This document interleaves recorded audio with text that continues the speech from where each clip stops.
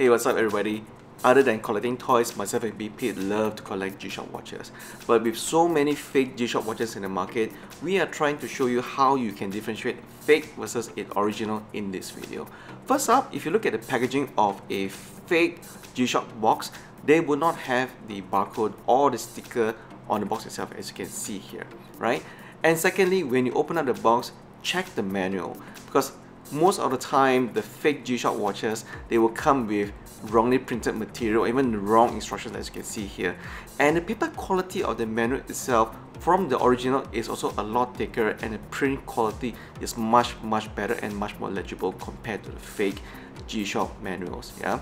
Now, also very importantly, when you buy a G-SHOCK, you have to make sure that you check the manual, but also very importantly, check for the warranty card, because you have to check whether the watch actually comes from Marco. There's a Marco warranty card because they are the sole distributor for CASIO products in Malaysia. So if your watch does not come with this warranty card, you better check the product before you buy. Yeah. So what you're going to get with the card, you actually get a 1-year warranty by default. And if you register for e-warranty on the Marco's website, you actually get an extended 6 months warranty. So man, that's great peace of mind if you ask me, yeah, Big Pete. Yep.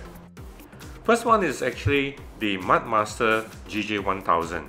So this watch actually has a lot of features with the compass and all these things. The first thing you will notice, the fake one actually has a golden bezel, which the original one does not have. I mean, all the series does not have that. Yeah, so if you see one wearing a gold bezel, people quickly identify you as wearing a fake G-SHOCK there. So it's very obvious for this one. The material seems to be very similar except for the printing side. Whereas for the printing side, the fake one has a bit of blurry off-printing fonts and underlying, I mean, in between the space and all these things. So it's not too obvious, but then when you look closely, you can see it. The next one here is the compass function. As you can see, the fake one does not even work. Whereas the original one works perfectly fine, where you can see the hand is pointing to the north direction. It works very good and very smoothly here. Another one that I like to highlight is the buttons of the fake. The fake ones has a very loose button, so therefore it has some gap there when you actually go out to the field, right, in the rain or in the mud.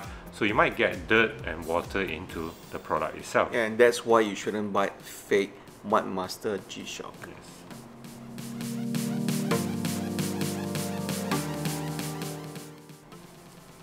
And lastly is actually the light function of the Mudmaster. The original uses a super illuminator LED, which is super bright, very crisp and very clear. You can see everything in the dark. Whereas for the fake one is a very dim light that just only shines at the bottom of the face of the watch itself. Here's the comparison of the back cover. The fake one protrudes out more, and the original one is just flat, so it actually blends the curve on your wrist nicely.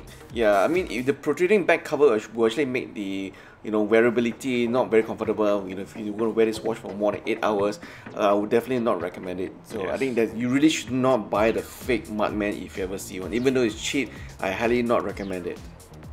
Next we have the DW6009 series. This is a very simple watch with simple function. Well, of course, when you look at the fake one, it looks really close to the original one. Yeah. The only difference that you can see is the mold of the material. The original one has a much more cleaner and smoother rubber so-called production, and then the fake one has all the rough edges and the fonts are not very nicely done. It's subtle, but you can tell once you touch the actual fake and original watch, you'll know. Yes. And we also run through the fake G-SHOCK through the water, and as you can see on the left is the fake G-SHOCK, and as you can see, condensation already set in very quickly. Yeah, we just ran it underwater, under shower. Yes. I think water probably already leaked in, so would you really want to pay so much money for a fake G-watch and have water seep in? We probably think not, yeah? And of course, finally here is the comparison of the light. On the right of case, again, is the original, and the original lighting out effect is just so much brighter and it's blue, versus the fake one is actually green and it's very dim. It is very dim. We actually had to turn off all the lights just to film up the lighting effects of the fake one, yeah? And again, the back cover protrudes out very much and it's not really nice on the surface itself. Now, lastly, this is actually the GA110 series, where a lot of people will start off with the collection of this because it comes up with all the different sorts of combination of colors. As you can see, the wash material, the plastic material, it's okay except for the back engraving. This is so much rougher than the original one. Yeah, the original engraving is very smooth, it's very subtle, yeah? It doesn't look like the fake one where it's very rough. Alright, so in the front part, you can see the gold paint is much more obvious and nicer in the original one, whereas the fake one uses just a bright yellow. Yeah, it looks a lot more yellow than gold actually. Yeah. Here I'm actually showing you, you can see the wordings of the description is actually a double image because of the glass is not a good quality glass. Yeah, the glass quality that they use for the fake one actually causes the font itself to appear as a double vision. Yeah, like a reflective mirror visual itself. This is again the fonts that you cannot really see clearly what are the description, where the original one is so much clearer. And finally, the all-important light up effect, the one on the right is of course the original. As you can see, it lights up the entire watch face very evenly. But if you look at the one on the left, the pirated one, it only lights up at the bottom, so you can't even hardly see what time is it. Yes. Yeah, so that's pretty much wraps up our review of how to differentiate between a fake and original G-SHOCK. And as you can see, in terms of quality, functions and features and paint job, there's a lot of differences between a fake and original. And I don't think it's worth your money to spend it on a fake one because number one, if you're gonna wear this for 8 hours on day's end, it's not very comfortable because the back face is actually very protruding, right? Secondly, there's a lot of functions that are missing as well.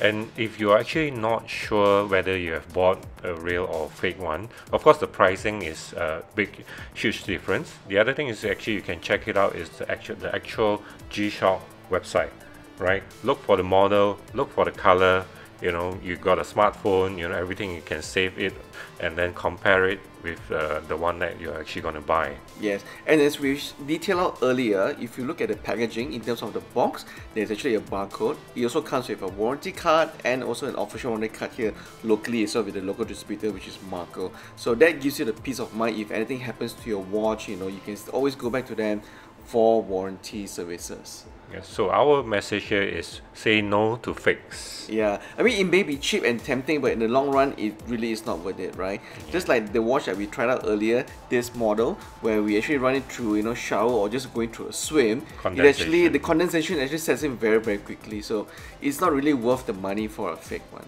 So that's our review. We hope you enjoyed this, and if you can, always support original. Thank you so much for watching, guys.